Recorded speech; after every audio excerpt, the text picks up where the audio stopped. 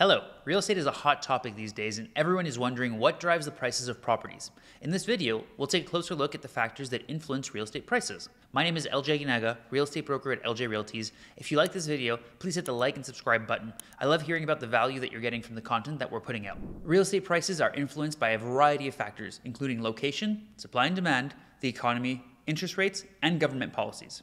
Let's start with location. Real estate prices are primarily driven by location. A property's proximity to amenities like schools, shopping centers, and transportation can increase its value. Additionally, properties located in desirable neighborhoods with low crime, good schools, and attractive scenery often fetch higher prices. Next, supply and demand play a significant role in determining real estate prices. If there's a high demand for housing in a particular area and the supply is limited, prices will increase. Conversely, if there is an oversupply of properties and low demand, prices will drop in consequence. The economy also affects real estate prices. When the economy is doing well, people have more money to spend on housing, which can drive up prices. However, during a recession or economic downturn, real estate prices can drop.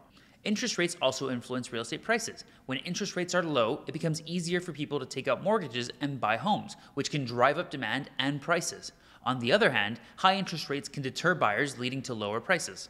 Finally, government policies can also affect real estate prices. Policies that incentivize home buyers or restrict the supply of properties can drive up prices. Conversely, policies that increase supply or make it more difficult for people to buy homes can lead to lower prices.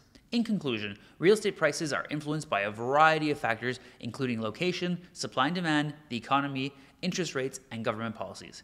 By keeping an eye on these factors, you make informed decisions when buying or selling a property. We hope you found this video informative. If you have any other questions, please book a call with me below. It'd be my pleasure to help you out. Don't forget to like, subscribe, and comment for more content like this. As always, thank you so much for watching.